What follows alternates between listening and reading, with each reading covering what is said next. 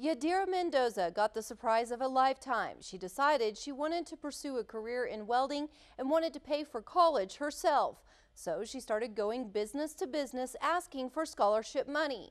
We're featuring her efforts in tonight's Region 16 Spotlight on Education.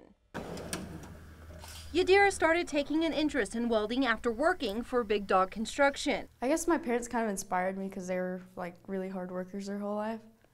So it just kind of wanted me to make them proud of me.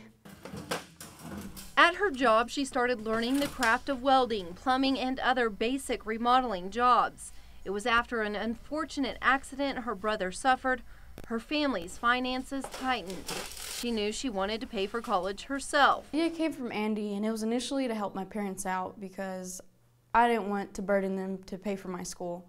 I wanted to pay for my own school. Her boss encouraged her to talk to area businesses about scholarship money. Before they knew it, 52 local and national businesses had pitched in to give her a brand new truck, all the tools she needs, and $130,000 in scholarship money. It just started coming together, and before too long, she had by the time it was all said and done, she had a new truck, a 2015 3500 Chevy, and then she had all the welders she wanted. Her color was pink, and they painted them all pink. It really does mean a lot because most welders have to work their way up to get a welder, then their rig and all that stuff, and I'm blessed just to have it all at once. I'm starting this fall and I'm going to get certified to be a welder, and from then on I'm going to try to get into the pipeline and see where it takes me from there.